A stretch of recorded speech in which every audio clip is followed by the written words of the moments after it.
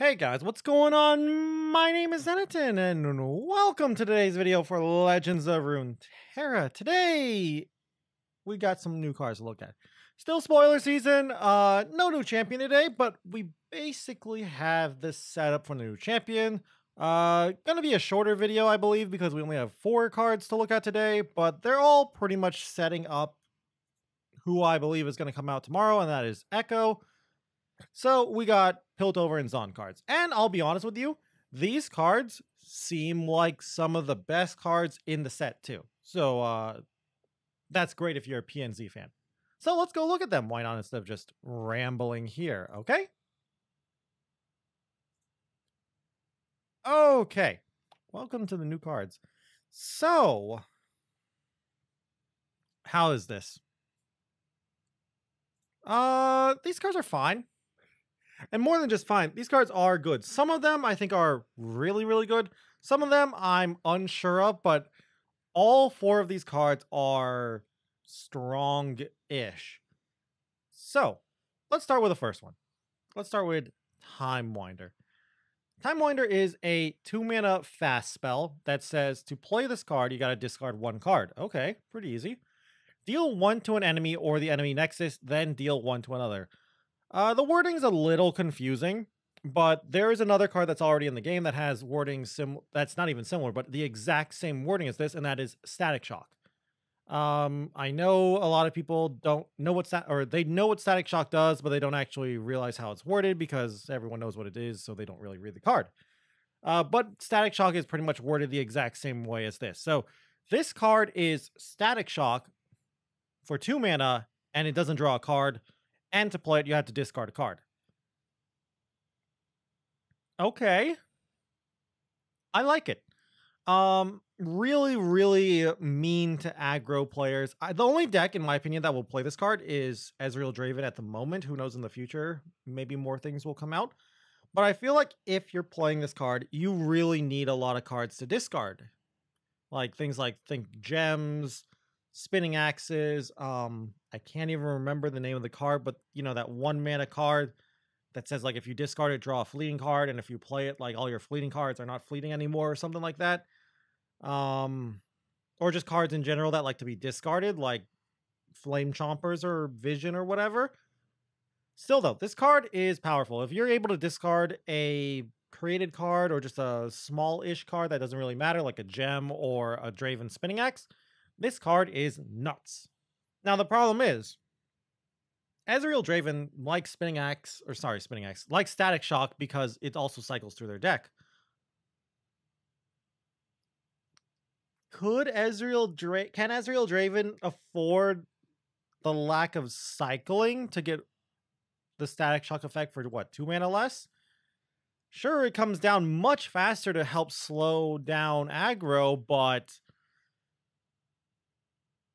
again, I feel like Static Shock's just better. I don't know. I feel like it might be a meta-dependent thing. I've seen some people say like, oh, discard aggro. Discard aggro would play this. I don't think discard aggro would play this. I don't think this does enough for discard aggro. And before you say, but it lets them discard cards, that's, in my opinion, not a problem for discard aggro. Discard aggro has enough ways to discard cards. This card is not a great burn spell like Get Excited or something. So I don't really think a discard aggro deck would play this, or at least not even 3 of. Still though, I think the card is powerful. And again, maybe in the future it'll become more and more powerful as time goes on. The next card, Drop Border. 1 mana, 1/3. If you see me in a prediction, summon me. I like it. I like it. So here's the thing about Drop Border. If you're ever forced to play the card and play it as a 1 mana, 1/3, it kind of sucks. Now, notice it says if you see me in a prediction. I assume all you have to do is, well, see it in the prediction. You don't have to choose it as your predicted card. So, you know, let's say you predict and you see the 3 cards and one of them's the Drop Border. The Drop Border, I assume, would get summoned, and then you would still choose what card would go on top from those 2 remaining cards. That's how I assume this card would work. Because that's kind of how, like, Kahiri works, the 6 mana Kahiri. So is how good is this card? Like, you can do some cute stuff with like counterfeit copies and shuffle in a bunch of these and then predict and maybe hit like 3 of these on your predict and summon 3 of them. That's cute, but I don't know if that's enough. Again, some of these cards might get more powerful if Ekko has synergy with them. And most people are guessing a lot of these cards will be somewhat synergistic with Ekko because, well, they were shown before Ekko came out. But yeah, as for drop border, I don't know. I don't know about this card. I think it's a powerful effect, but I'm not too certain about it.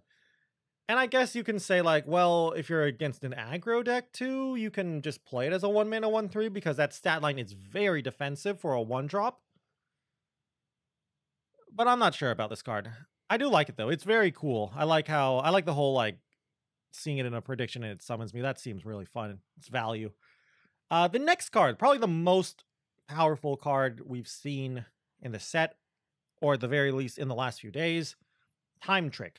Time Trick is a very simple card. 2-mana burst spell, predict, and then draw 1 card. This card's nuts. There are cards in other games, specifically Magic, that are similar to this. Think like Opt and Anticipate if you're from those card games. Both Opt and Anticipate are solid playable cards, so I don't think there really needs to be too much argument here about Time Trick being good. I feel like pretty much almost any Piltover and Zon deck will play Time Trick, except for maybe burn decks that don't want to even spend the 2 mana to predict and draw, because it will slow them down. But even burn and aggro decks in general won't be that crazy because they'll be like, oh, I can in the late game I can Time Trick and look for Decimate or get excited or something. Also, because it's burst speed, you can use it in case you're in a bad situation. You're like, oh no, my opponent, they have like a lot of X1s on the field. Let me try a Time Trick and find like a Withering Wail or some Static Shocks or something, or maybe a box if they were summoned all at the same time. So that's pretty cool. I also think the other kind of deck that wouldn't play this card is a deck that is very tight on cards. Like, they don't have a lot of flex spots. Now, there are decks out there that are decent or even good that play a lot of cards that are just okay. And while the card itself is okay, while some cards are just okay, the deck itself is just good. And they'll definitely play this as a 1, 2, or even 3 of. So I like the card. Sure, you have to pay mana for it, but this card's really powerful, giving you selection and filtering. It's really nuts. I don't really think there's too much to talk about with it, though, because it's not that complex of a card.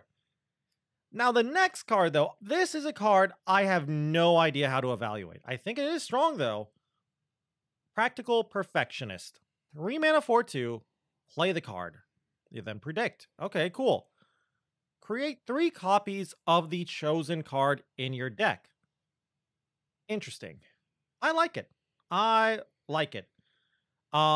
Immediately, one of the first things I'm thinking of, there are 2 things I think of when I look at this card. One, there's a great curve, or not great, but like there's a fun curve of like the new feline, the cat, on turn 1, turn 2 Zillion, turn 3 Practical Perfectionist, maybe hit either the Hexite Crystal or whatever it's called, or a Time Bomb, and try to do that. That sounds cool. And then maybe you even play some drop borders in the deck too. Maybe Ekko will have some good synergy with the Perfectionist. There's also, of course, Elnux. I am definitely going to try like some Ezreal, Sejuani, Elnux deck. The thing with this, with the Practical Perfectionist, is she does kind of make your early turns awkward for an Elnux deck because you want to play the new 3-mana Elnux on 3 to get more Elnux in the deck. But maybe you could play it on 4 instead and play this on 3, play the new Elnux on 4, and then play Troop of Elnux on 5. Maybe. But I think this is a strong card. It's a very powerful effect. Stat line's fine. Not amazing, but fine. I kind of wish he had 3 health and was like a 3/3 instead of a 4/2. But again, it's fine. Dynamistic shots, whatever. Dyna Avalanche is annoying, but it's okay. Anyway, though, all 4 of these cards, I feel like they all have varying degrees of constructed playability, but I do think they all are probably constructed playable, with Time Trick being the most playable in all honesty. Anyway, though, but yeah, I like them. I really am looking forward to Ekko.